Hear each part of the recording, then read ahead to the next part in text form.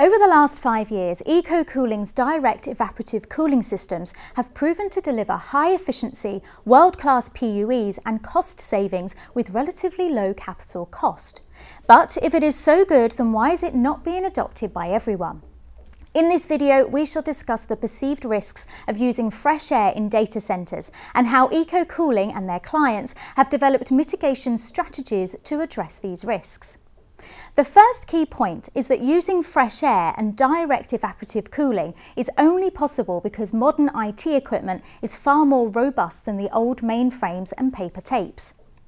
These dictated close control air conditioning systems are very expensive to install and run. Based on this new kit and relaxed manufacture operational guidelines, the EcoCooling CREC system has been specifically developed to provide the airflow, temperature, relative humidity, cleanliness and resilience required to cool modern IT equipment. A combination of EcoCooling's vast experience with over 250 data centre installations from 5 kilowatts to over 1 megawatt, together with the latest recommended cooling guidelines from ASHRAE, provides the engineering and operational basis for a compliant system. Maintaining temperature is simple with evaporative cooling in the UK without any requirement for refrigeration.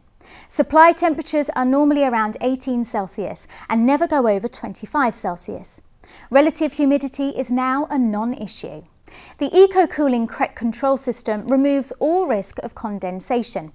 The unique EcoCooling control system provides the processes which deliver compliant conditions at a fraction of the energy use and operating cost of a conventional solution. As a result, some of the largest players in the industry, including Cambridge University Engineering Department, have been operating at a PUE of under 1.1 for over 4 years. With the proven savings and mitigated risks, can you afford to dismiss the option of cooling your data centre with a CREC system? Contact EcoCooling with the links and buttons on this page and take the first steps to major energy reduction for your data centre.